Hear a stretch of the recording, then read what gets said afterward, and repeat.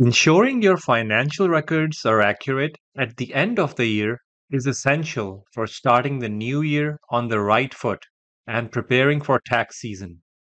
By the end of this module, you'll know how to perform a thorough year-end reconciliation in QuickBooks Online. Let's dive in. First, log into your QuickBooks Online account and navigate to the Reconcile tool. Click on the gear icon in the upper right corner and select Reconcile under the Tools section.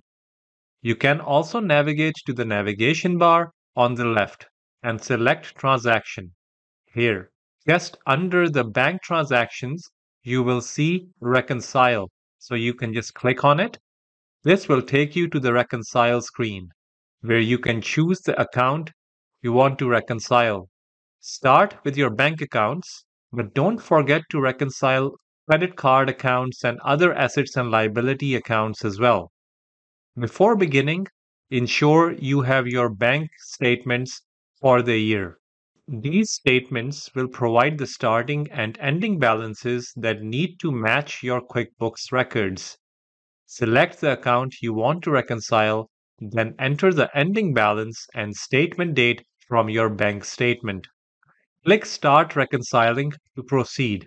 You'll see a list of transactions recorded in QuickBooks for the selected account. Compare each transaction with your bank statement and check off each one in QuickBooks that matches your bank statement. The aim is to ensure the difference between your QuickBooks balance and your bank statement balance is zero.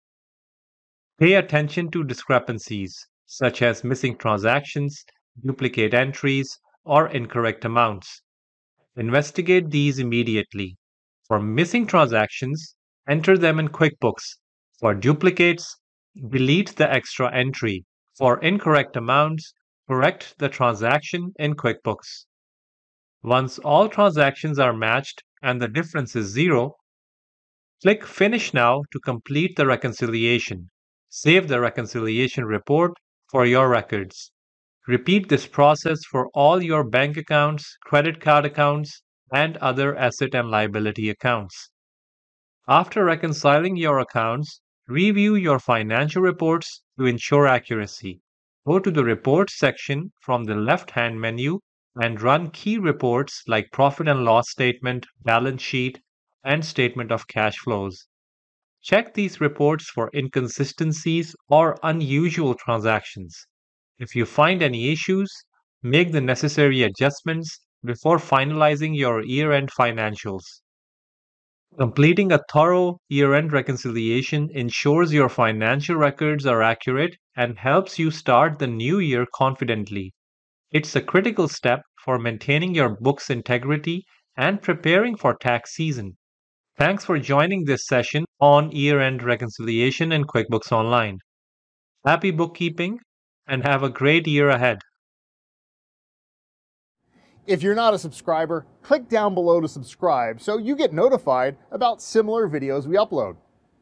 To see the full course that this video came from, click over there. And click over there to see more videos from Simon Says It.